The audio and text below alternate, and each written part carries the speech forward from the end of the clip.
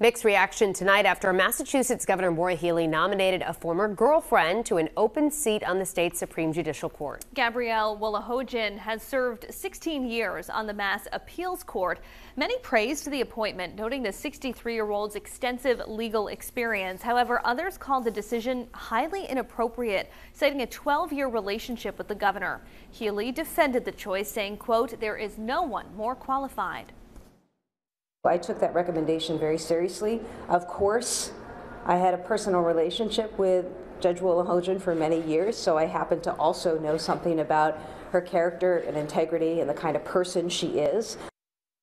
If approved by the governor's council, Wolahojian would fill the seat left empty by Justice David Lowy, who retired on Saturday.